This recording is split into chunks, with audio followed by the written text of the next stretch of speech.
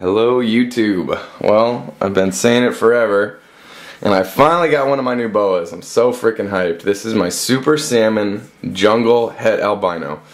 That means he's a dominant salmon, so every baby he produces, no matter if it's to a normal or what, they'll be at least salmon. And then with jungle, it's a co-dominant trait, so half the babies that come out of any litter of his should have jungle.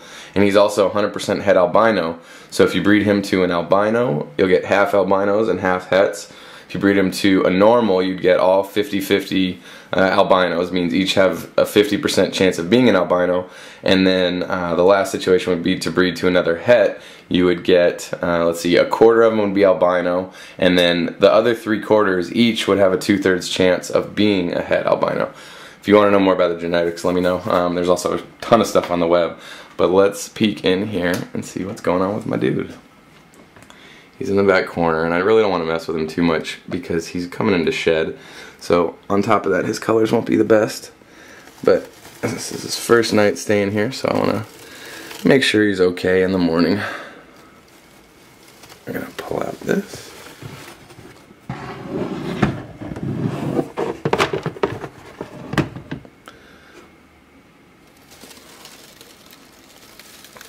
He's all the way tucked in that back corner. I want to be gentle.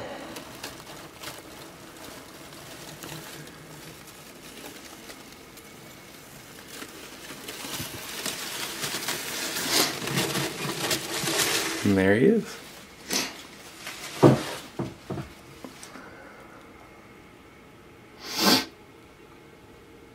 See, his eyes are really, really cloudy, so I don't want to reach in there too much.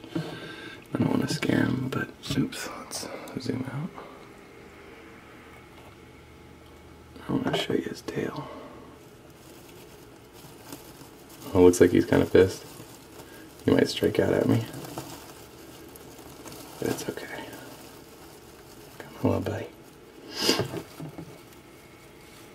Oh, wow, I think he's so badass. Hey, there you go. See, look at this. Look at this little beaut. I'll just put him down in the front. There you go. Look at that awesome little stripe down his back. See, his colors are really dull right now. You can see his eyes. How they're, oops. They're kind of cloudy. Like it's not really clear or whatever. That's a really easy indicator for a snake being in shed. But look at this tail. Look at how beautiful that is.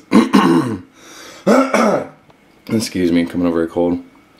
But yeah, so there's like almost no black in there, and that's really significant of a super salmon. Basically, the salmon trait is a form of hypomelanism, which means it reduces the black pigmentation in the animal. Since it's a co-dominant trait, you have the normal salmon, which is at the heterozygous level, where they get just one salmon allele from a parent. And then you have the dominant or super form, and that's where both parents provide the salmon allele. And when that happens, you have a huge reduction in black in the animal, where there's almost no black fleckling, and it really shows in the tail just how clean that is. Like you just barely see a black scale here and there.